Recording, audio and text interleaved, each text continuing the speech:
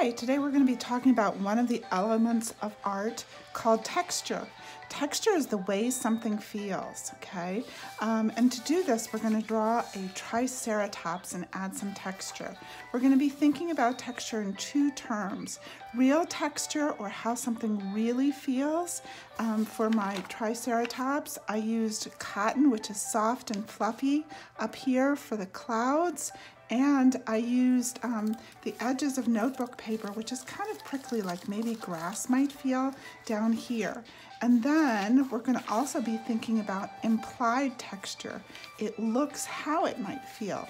Okay, so for implied texture, I used peeled crayons and the bottom of our shoe. So everybody take a look at the bottom of your shoe and you will see some lumps and bumps. This is the bottom of my shoe, and you can see some lumps and bumps.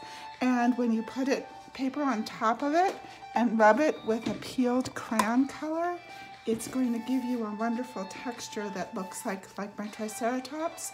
I rubbed my shoe with a purple crayon and it kind of looks like he might be rough and scaly. Okay, so let's get started. To get started, you're going to need thinner paper today.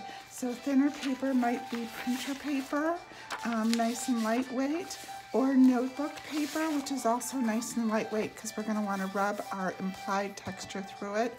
And then I also, when I ripped paper out of the notebook, I saved the edges because that was kind of fun to use for my grass because it adds a real texture that looks like maybe it might look when it's grass.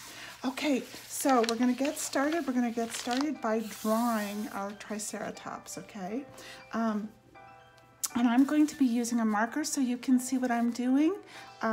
You can use a pencil or whatever you have, okay? So make sure you're using a thinner piece of paper. I'm holding it in the landscape or sideways direction.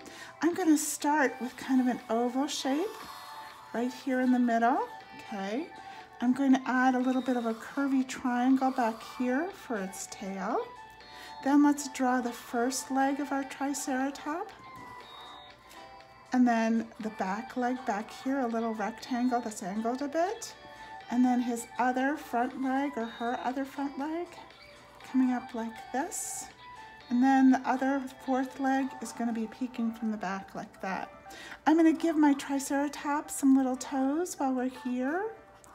Okay, little half ovals for Triceratops toes on each one of these feet. Okay, then it's going to feel like I'm drawing a triangle. I'm going to come up for the Triceratops head like this, and it's going to be kind of a curvy triangle like that.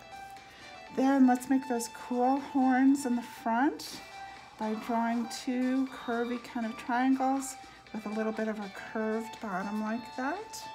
I'm going to draw an oval for its eyes with an oval inside of it, and a little reflecting dot inside. Now remember, we're looking at the side of our Triceratops, so we're only going to see half of its face, or its face in profile.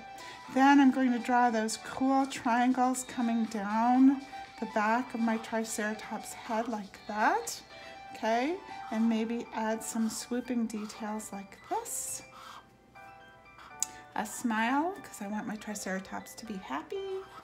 And the big triangle horn that's up front like that. Okay, so now our Triceratops is done.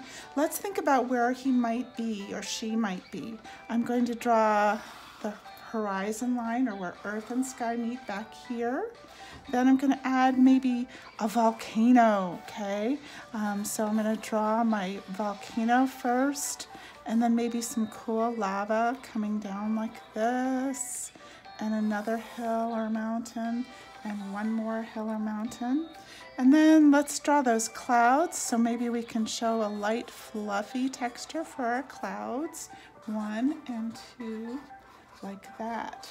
Okay, then our drawing is done and we're ready to start thinking about what we're going to do for our texture. Okay, so I remember I told you we're going to be using the side of a peeled crayon, or sideways crayons, what we call them in class. Take off your shoe, or if you look at the bottom, almost every shoe has a texture on the bottom these days, okay? So you're gonna put your paper on top of your shoe where you want that texture, that implied texture to show up, okay? So I'm gonna do it right here in the body, and I'm just gonna push down gently and maybe in circles, rub around in a circle, and you can see, look at that cool texture that's coming through from my shoe.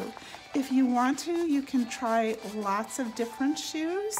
On mine, I borrowed my family's shoes, and I did lots and lots of different textures, okay? So my Triceratops itself was one texture and one color from my peeled crayons.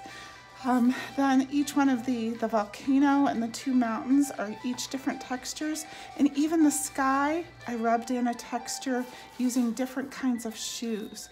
Or you might want to experiment, go around the house, go on a texture scavenger hunt and see, so you can see how things feel, what they might look like. This is my sandpaper. Even if I rub back and forth on my sandpaper, that's going to give me a nice kind of grainy sort of texture like that, okay? So go around the house, see if you can find textures to use.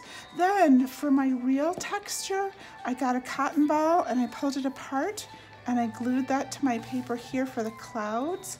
And then, like I told you, I used these leftover fringe from my notebook paper because I thought that looked like it might be a fun grass to use, okay?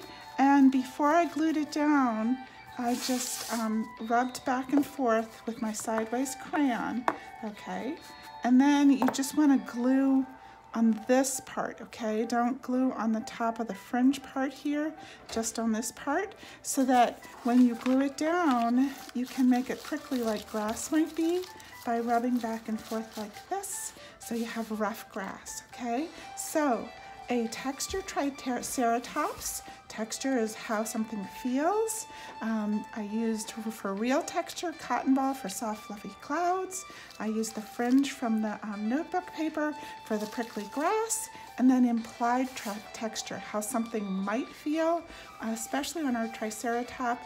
I used the bottom of my shoe with a peeled crayon, put the shoe underneath, peeled crayon on top, rub back and forth in a circle for your texture.